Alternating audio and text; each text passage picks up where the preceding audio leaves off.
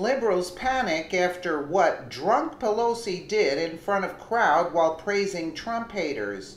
Although Nancy Pelosi may think that she's at the top of her game, this claim couldn't possibly be further from the truth. In fact, she was most recently able to prove just that as she gathered a crowd to praise a famed critic of President Donald Trump, but she would later leave her own voter base in a panic after the seemingly drunken mistake she let slip in front of the cameras.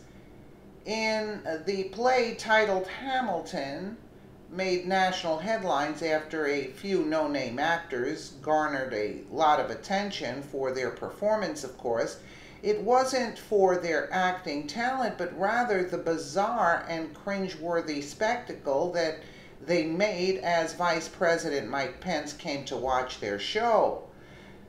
The show-stopping rant put on by the cast amounted to nothing more than the insinuation that then President-elect Donald Trump was a racist and that Mike Pence had to keep him in line, despite the fact this couldn't be possibly be further from the truth. The vice president sat there, respected their right to free speech, and listened to what they had to say. Videos of the matter were posted to social media, where they immediately went viral. In the end, those on the left were cheering, and those on the right were rather offended by the way the then soon-to-be Vice President of the United States was treated, while simply trying to enjoy a play. More recently, the left has once again decided to show their support for what happened that day. According to ABC News, the U.S. Capitol Historical Society decided to honor the liberal playwright responsible for the show, and they made it quite the event. Come to find out, Nancy Pelosi was invited to deliver a 6-minute prepared speech, but things would go horribly wrong for Botox Nan and her supporters. Take a listen, guys. This is really bad.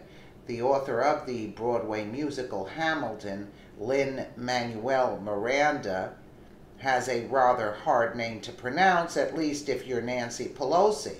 And to that, the fact that several reports indicate that she's drunk all the time, with commenters further suggesting she was intoxicated during her most recent appearance, and you get yet another embarrassment for the left. Take a look. She slurs Flub's name. Here we are. Lin-Manuel Miranda. Lin-Manuel Miranda is the great creative talent. Lin-Manuel Miranda took the story of our founding and imbued it with fresh life and infectious spirit. Lin-Manuel is continuing. Lin-Manuel, I am truly convinced we celebrate Lin-Manuel Miranda, a man gifted by the muse of history. Thank you, Lin-Manuel. Thank you, Lin-Manuel Madonna. Madonna, she said.